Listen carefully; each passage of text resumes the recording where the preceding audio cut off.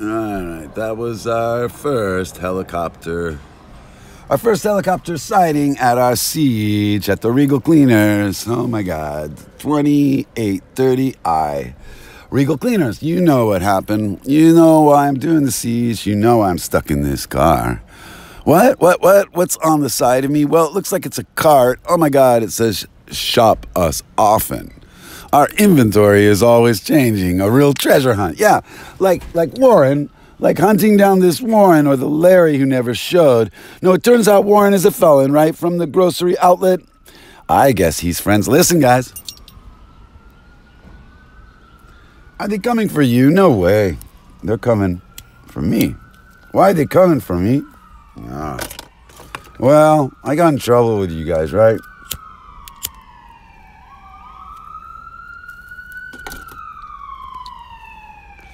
Yeah, I got in trouble with you guys. And I finally had to take a stand, right, Warren? Once I saw you driving around here late at night. Turns out you have a much better car than I do. Wow. Turns out you talk funny because you yell at Steve Law over here. You guys are in it together. Yeah, that's not going to happen. Yeah, I own the Regal Cleaners. You don't understand my squatting loss. Yeah, I squatted it long enough. Nobody's saying anything, right? And I've done the packaging. I've had things delivered. I've taken over. We are going to find out how to open that key box right now since nobody has touched it, since the PI ruined it a couple years ago, right? What did he do, this PI? Well, a lot of bad things. And of course, I'm not going to tell anyone anything until you guys, put the Lord's channel back up. That's right. And they are going to point out all the mean ones, all you Karens. Let's go through the list. 7 Graham says, let's just go through the list.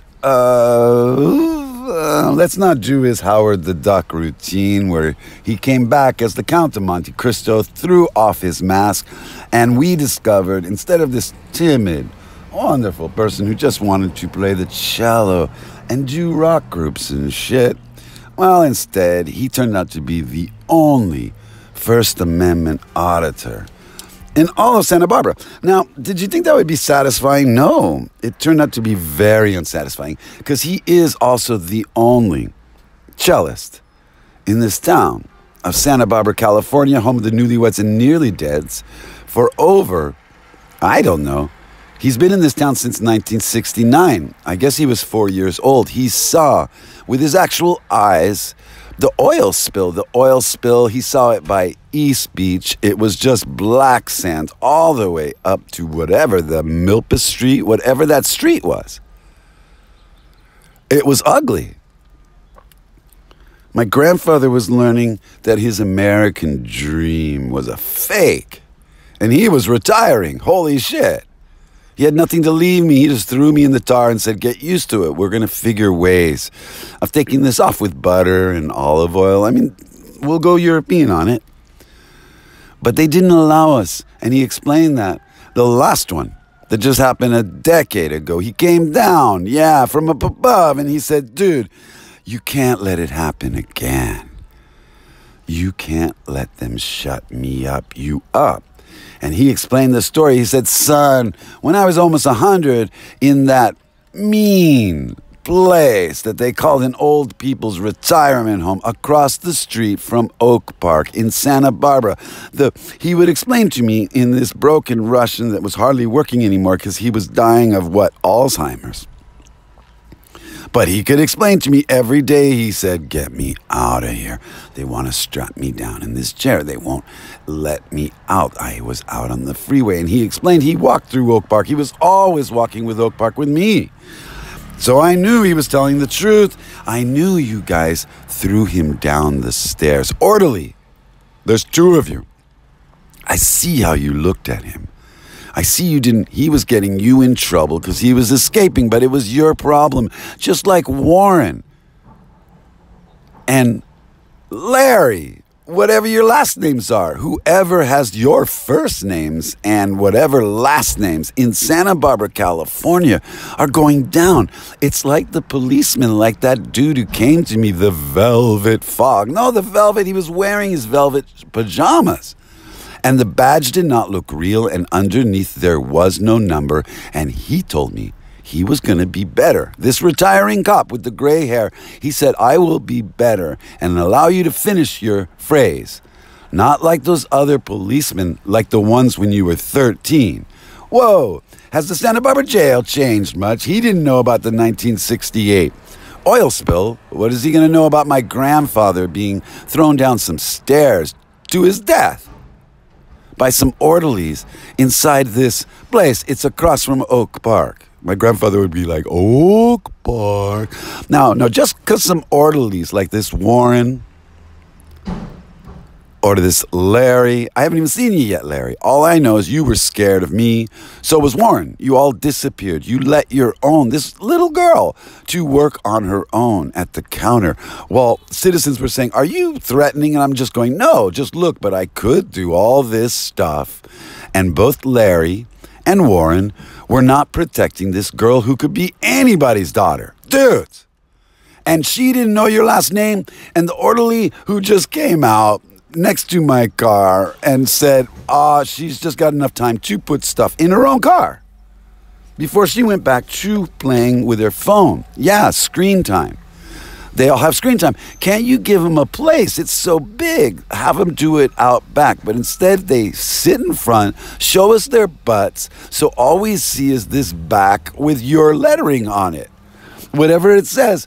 There's a big sign before we walk into this grocery outlet, and I film it first and last before leaving. It says, we are in this together. And there's another thing saying, we will help you. They did not do that. They ridiculed me. They made fun of how I talk. That's always been. But not only that, they say they got these rules, this private, that I can't film. No, that's unsafe for that girl. And they walked away after saying these orderlies of you, these security guards that did not protect who needed protecting, which was the girl in front. And they left her with me. Supposedly, after they harassed me, after the guy flips me off the day before, this Warren, who's still there, yelling at Steve Law in the middle of the night and then screeching off in this black Wonder car. So you're giving him a black Wonder car. They're screaming with Steve Law, who just yells at people at the Soapy Studs, and he yelled at me. He took my own property in front of my own place, not understanding that the sidewalk is not their personal, private domain. He cannot come in front of my sidewalk. Like the Syrian said, I could not stand on their mat, which is on public property. But they said this mat made it private, so they called the cops on me because I was playing this anti-Semite music to piss off these Syrians, right? Because they kicked me out of their place since I stopped drinking alcohol. Yeah, they didn't like it. I just, a little bit of water, a little bit of aspirin. I don't spend as much as I did every day, spending about $40 to $100 on booze in that place, that they weren't even there yet, that the guy who owns it now would tell the other guy, no, the other owner? I don't think so, and you were not there in the 70s when I drove up on this Schwinn. I'm making it all about the Schwinn 5-speed with the ball breaker and the big old banana seat. Until you guys, you Syrians, you workers of the Sears and Roebuck Shell Company. Dudes, I'm taking out that movie, American Interdit.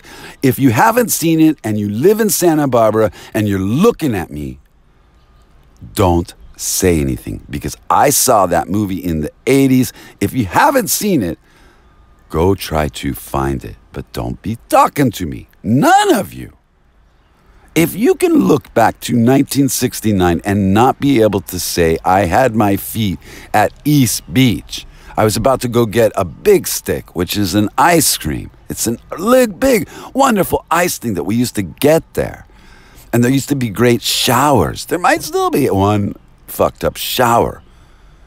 But my grandfather, every morning, I remember from 1969 on, he would get up, no matter what, if there was the fog, if the high tide was way up, he would go, and this old man would just swim, and he'd yell at me from the, don't be a pussy, get in. And I remember from 4 to 5 to 6 to 7 to 8 to 9, I never wanted to get into that ocean. Right up to when I saw Jaws. And I never wanted to ever get back into that ocean.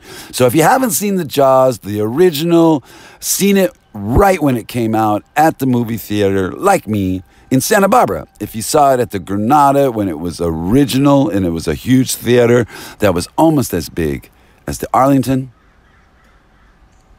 If you saw it at the Arlington, like we saw everyone in Santa Barbara, The Shining opening for the first time, where we all knew each other in there, and they knew that me and my friends, we weren't supposed to be in. We weren't old enough, but they didn't care back then in the 70s. They just knew, oh, I'm going to ask my son's son if they liked whatever scene, or did they get what that scene meant. It was so different. I remember when I heard that there was a scene where, I mean, it could drop. You could just drop a pin while we were watching that movie. I believe it's just when the dates were going by and Jack Nicholson's eyes were doing something. He's playing ball inside this hotel. We don't know. But suddenly they just shift the dates on it. They just show another day, like weeks later. And we haven't even seen behind his head yet. Like, the camera's behind Jack Nicholson's head. He looks like he hasn't been washing. But we just saw the date and the whole room went, oh. Yeah, it's that kind of movie. Whoa.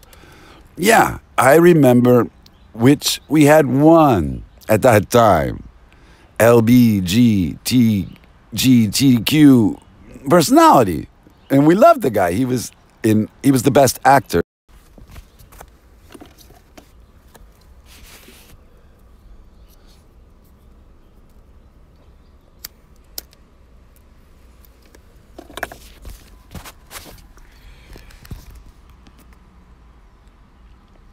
Sorry about that. Who cut in? That was my mama. So, you know, my mom, I've been trying to teach you all, like everyone, you got to do the opposite show. Nobody wants to do the opposite show. So I'm starting with her because she's going to be talking to all of yous. Yeah, Jeremy. Oh, my God. When you're sitting down with my mama and my sister, oh, my God. And you're going to have to explain all this. And you're thinking you never had to explain it. And Warren. Oh, my God, my mama's going to pull out the Black Lives Matter on you so hardcore. What are you going to say? How are you going to explain all these videos where you said all that shit to me inside a store, or you flip me off in front of everyone, or Steve Law, all those times you're just yelling randomly. Just yelling, but you're using the F word and the N word, and it's okay for you in the middle of the night, but you don't care. You're yelling at the top of your voice that you don't care about any of the clients in the Lemon Tree. Who are you against? Is it the manager? Is it the owner? Did they give you a bad night? But you know how huge it is? Do you know that there's families? I'm looking right now. They got a stand. It says Santa Barbara Family and Life. That's a newspaper from Santa Barbara. Do you even know a family or life? You told me when I first met you, Steve Law, from the Soapy Suds, as you were trying to diss this poor Pepe, who had your back when I came back, and I said, you know, be careful. I think he's trying to get your job or your morning hours, because he kept saying all this crap. And he'll make a big deal out of some lint being in a thing, and he'll yell all over this place that says no bicycles or skateboards allowed. And we do it because we can run you right over. But this guy's voice, just like the Warren yelling, and then his friends yelling as they shut up and shut out the grocery outlet. And I'm telling you, dudes, all your places are going to close. If I can sit here and right now you scratched up my car with your shop us offer, whatever, your cart has scratched my car. I can't get out. Now, what the hell? That's right. So I'm sitting here, I'm doing my siege. You can tow me, but you ain't moving the cart. Warren is moving it, and he is apologizing. And Steve Law can apologize by bringing back the cart that he took from me last night if he doesn't remember. They got to start remembering. You cannot walk around like you have some sort of privilege to destroy our kids' life with your words and your thoughts. And then you pretend like you're security, but when I come and I can take you all down, you were hiding. You were hiding, Steve Law. You know it. You thought I had... Yeah, you thought I had something, but I kept telling you, no, I'm vaccinated. I've been tested yesterday. All that stuff. It did not matter. In your eyes, you walked off. Now it's months later. I guess you're okay now. You don't even use the mask. You don't care about us anymore. Where you cared so much, you left. You closed the soapy suds that whole night because you thought I had something by peeing in that bathroom. Dude, go back to school. Learn about biology. Yeah. No, all of you. And Warren, go to a school, learn about security, but learn about psychology first. You're going to have time in prison. All of you. So please thumbs down this, people, so that they know, all of you who I talked to, MISHA BODNAR, or Lord Kreiden, or Michael Horton, or MISHA BODNAR Horton, any of those things. If you heard the beginning of the name me, or you heard MISHA, I remember that, and you don't remember anything else, I am the First Amendment auditor, only one in Santa Barbara. But just look me up, MISHA BODNAR, cellist, and you will see. I've been an educator with the Music and Arts Conservatory for over 30 years, but it doesn't even matter. There's a PhD next to my name. That didn't even matter, right? I know, because it's a computer error. Just like your felony accounts. Yeah, on any of you I'm talking about. It's a computer error. But I can use it. Do you have a PhD? Well, let's tell this man.